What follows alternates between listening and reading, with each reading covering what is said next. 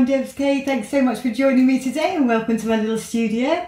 Okay, going to change things up a little bit here on YouTube. I wanted to show you just a technique that I use from time to time when I want to create snow or some sparkles or things like that, just that little bit of extra dimension. So I'm going to slow things down a little bit and just show a section of this video of a winter's morning to show you how I create all those lovely little sparkles. So, and then obviously you can go and apply that to your own painting. All right, so thanks so much for watching. I hope you enjoyed the video and let's get painting. And so I wanted to share this technique with you as it's something I often use. I use it in a variety of, variety of circumstances. Sometimes, like in here, I want to create that little feeling of a frosty morning, or you can use it for snow, or just if you want a little bit of extra sparkle. So it's a really handy technique that you can use with pastels just to give yourself that little bit of extra dimension, a little bit of extra depth, and a little bit of extra sparkle. Yeah, a little bit of extra life in your painting. And so basically, as you can see, I'm bringing you in at this painting where I've sort of like got my rough out of focus background to what's going on behind this painting. Those sort of trees as they go off into the forest there, and my basic colours in there, all soft and very out of focus. And I'm just got the video running at a fast speed at the moment, just so that you can see me starting off these top layers now. I'm just going to give myself a little bit of a base and a little bit more indication of the colours I want to go on behind these sparkles that I'm going to put down. So I'm going through and using the colours in the areas I want, sort of greens to the front and things, and then I've got those lovely sort of purpley sort of soft pinky purples in the background there, going off into the distance and taking you off round the corner. And as you can see, I'm I'm sort of scumbling my pastels over the areas just to give me that sort of just a little bit of extra onto the out of focus background. Okay, so now I've slowed the video back down for you, and you can see now what I've got is I've got a soft pastel in my hand. Now I've chosen to begin with, I've chosen sort of one of my probably the lightest colour that I'm going to use here, which is sort of like a silvery grey. Has actually got a little bit of sparkle in this pastel, which is nice because it adds that little bit of extra dimension. But if you don't have a sparkly pastel, a nice light, if you want to create this type of effect, a nice light colour one, go for your lightest colour to begin with. And what you can see me doing now, as you can see, I've got the pastel in one hand and the sort of craft knife in the other, and I'm just ever so gently scraping off little pieces of the pastel.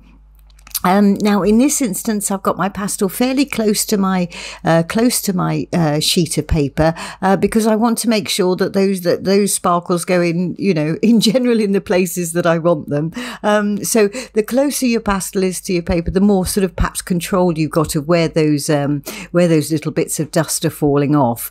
Now in this instance, because I want the to feel as if they're sort of like dropleting down, some of these are little raindrops and it's just the frost sort of defrosting and things, but I want it to feel as if it's going in a vertical motion. So in this instance, I have got my board sort of fairly upright but with a slight angle, so that I'm sort of benefiting from the law of gravity, really, so that when I'm scraping off that pastel, it's kind of dropping down the paper to give me that effect of sort of like everything gently coming down there. Now if you want to do something that hasn't got sort of a gravitational feel to it, and you just want to do a little bit of sparkles on the paper, as I did in my Beauty in the Shadows, the line that I did last week, where I just wanted a little bit of sparkle in the grasses, and I didn't necessarily, I wanted those to feel more like heads. So in that instance, I laid my paper flat in order to do that. But as I say here, I've got it sort of upright, but at a slight angle, so it's not just dropping straight past the paper. Just tilt it back ever so slightly. And then as you can see, as I say, just literally taking my time, going past, looking at my reference photo there, seeing where most of those sparkles are. Now I'm starting off with just one colour at the moment. I will come back in and pop some more colours through, and I'll be layering this so that it's not all just one dimensional and doesn't look as if it's going to sit on the top. So what I'm doing now is, as you can see, is just gently scraping off, you know, any areas that I can see that I've got the majority of the, you know, those little sparkles in. That's where I'm scraping off the pastels. Now obviously some of these, you know, some of these spots may not fall in the right place, and I'll show you how I deal with that in just a moment. But as you can see now, what I've got in my hand is this is a piece of glassine paper, or I think it might be called crystal paper in some countries. But basically, as you can see, I pop the paper on the top and basically smoothed out. And now all those little, you know, those little dots that I put down, I push those into the paper, so they're going to stay there. So they're not going to just drop off, you know, the second you move your pastel. And now, as I mentioned earlier, you know, in some places, you know, those little crystals of pastel I've dropped in areas where I don't want them, or, you know, I want them less obvious. So I'm just softening off those areas. And as you can see at the moment, what I've got is I've got a just soft paintbrush in my hand there now, and I'm just dabbing, you know, literally dabbing that on where I want things softened, because as I say, what I want to do is create this in layers. So I'm going to be doing this little bit of, you know, this little bit of sparkle now. Then I'm going to be, you know, coming in and putting some more detail on, which you'll see in a moment. Then I'll come back in once I've got that on and have another go at this with some other colours. So what I'm doing, as I say, is I'm softening this down because I want it to feel dimensional, not as if all these are just suddenly plopped on the top. I want them to feel part of the painting. So some of them are going to be more in focus, some of them are going to be brighter, some of them are going to be a little bit duller. As you can see, popping back in with my glassine. Every time I do something like that, just pop back in with the glassine and push it back into the paper. And now you can see I'm coming in with a very pale green. I'm using this in the areas where I can see sort of the greeny bits coming through. Obviously the sunshine's coming through and just sort of like hitting that little spot there. So you've got all sorts of little colours of the rainbow here. And as I say, if this was snow, for example, I'd just be using sort of varying different shades of white and blue. But obviously, as we have got some other colours going on coming through, hitting those, I popped a little bit of green in those places. So now I'm speeding up the video a little bit, and you know, because what I'm doing is I'm coming back in with my pastels to put, you know, to build up, as I say, build up another layer or two in between before I come back and do some sparkles. So what I'll do is I'll just let you watch me sort of build it up a little bit and start making this feel a little bit more three-dimensional, and I'll pop back in a minute when we come back to some more sparkles. All right then, see you in a mo.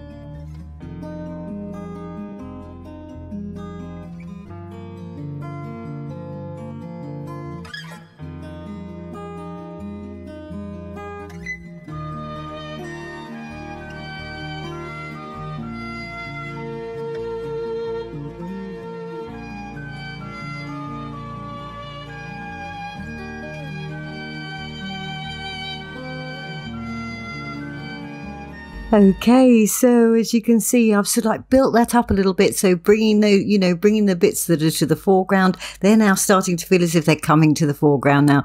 And those initial sparkles that I put down, they're now, some of those are going to be, some of those are behind those branches and things. And so what you're seeing me doing now, so I'm slowing back the video back down now. And as you can see, coming back in again with a little dry paintbrush there, again, just taking off some sparkles where I don't want them. And now I'm doing a couple of, few different darker ones now, because obviously as you're coming down this path is all little frosty and things. And, you've got some sparkles going on there too. But you don't want to put too many white, sort of the very light ones down in this lower area because it is all in shade. So it's just basically to give a little bit of variation within that sort of gravelly path that's going up there. So using sort of, the tones that I've used in that area, sort of all those lovely sort of lilac-y ones. And again, there you see me just coming back in with a soft paintbrush again and just smoothing off some in, where I don't want them too obvious. I want it to be a little bit more subtle down at the front. Really, I want your eye to be drawn up, sort of like walking past that pretty bush on the left and sort of underneath all those sparkles above your head. And that's where I want you to be focused. So you want to go off around that corner and just see more delights as you go through. So putting in a couple of branches there, and as I say, smoothing off a little bit. And now what I'm going to do is I'm going to come back up into, come back up the value scale a little bit, putting a little bit of pink in there, a little soft pale pink that I've got in my hand there. And I'm going to be using that up also in the tree as well. And now going to be going up into my tree and basically going through the same process. Little bit of blue there I've got in my hand. Again, mixing up the colours so it doesn't suddenly feel as if it's all rather artificial, so that everything's going to feel part of your painting. So, use a couple of colours and also, but be a bit careful. You can very easily overdo it, and it then ends up looking rather daft. But if you find that you've scraped it off and you've scraped off a little bit too much, just sort of fan it off your paper, either with as you see me doing sometimes with my little fan brush, just wafting over to take the excess dust off, or otherwise just give it a quick blow, but then make sure you stand back, don't breathe in all that pastel dust, but give it a quick blow off, and then you can, then as long as you haven't pushed it down with glassine, it will just come straight off the paper. Once you get that glassine paper on and push it down, then that's sort of like pushed into the tooth of the paper. And I will actually say here that I am working on a sanded paper here. I think this one's a Fisher paper that I've got for this particular painting. Now I've got a sanded paper obviously does have tooth. So when I do push it down with the glassine, it pushes it into that tooth. Now I'm not sure, I've never actually tried this with perhaps a Canson paper or something like that. I don't know how much you'd actually get away with that. So you'd have to sort of like experiment with that a little bit if you're using perhaps a Canson paper or something like that. But I must admit, I very rarely use those papers. I'm a lover of sanded paper because it gives me so many different opportunities, to create depth and things within my painting. So I must admit, always going for a sanded paper. I highly recommend. That's if you enjoy painting in a lot of layers. Obviously, if you just like swooping down with one or two strokes and things, then your Cansons will do you absolutely fine. But certainly for a picture like this, where you want to get those little details in, the sanded papers really do help. And that's it. I really wanted, I wanted to create this really pretty little scene. It's just a simple little scene of a little path going off around the corner, but it was so pretty with the sunshine coming through and catching all those, as I say, all those lovely sparkles and things. And so before I put a few more of those up in my tree, I just want to make sure that I've got enough blue in that background, putting in a few sky holes there in my tree, and just building up that top area just a little bit, making sure that it's not too mucky up there, because obviously you're working in dark colours against light colours and things. So I always like, if you've watched me before, I don't like too much of a mucky sky. And whilst I want this to feel a little bit out of focus, focus and things, I don't want to get too much of that dark into that pretty blue. So adding a little bit more colour there. And so now I'm going to come back, hopefully, where I've gone. Here I come. I'm going to come back up into the top area now, and sort of add some sparkles and things on top of all that foliage that I've just sort of put down there. So that these ones that are going to be on the top, these are the ones that are going to be really bright and sort of the brightest of them, if you know what I mean. And I'm going to go through this tree, and I'm going to, through these trees and branches, again, looking at my reference photos, seeing where the sunshine's coming through and hitting these things and creating all those pretty colours. And using a couple of different colours up there, as I mentioned earlier. I've got the green in my hand at the moment. I come back with a little bit of pink, a little bit of blue, a little bit more of that sort of like crystally silvery white, or silvery grey, very light grey, that is. And, just a mixture up there so that it doesn't feel as if it's just sort of like white plonked on the paper, that it all feels part of it. And every now and again, I'll come in, and as you see me there now with the pencil and whatever, just coming in to create a couple more little more branches and things, building up the depth as I go, really. So I hope you're enjoying this video and watching these little bits come together. And as I say, you can do it on a variety of different subjects. You can do it with snow, little speckles of grass and things. It really does just add that little finishing touch sometimes. As I say, be a little bit careful. Don't go overboard with it. But it's a really little handy technique that you can use.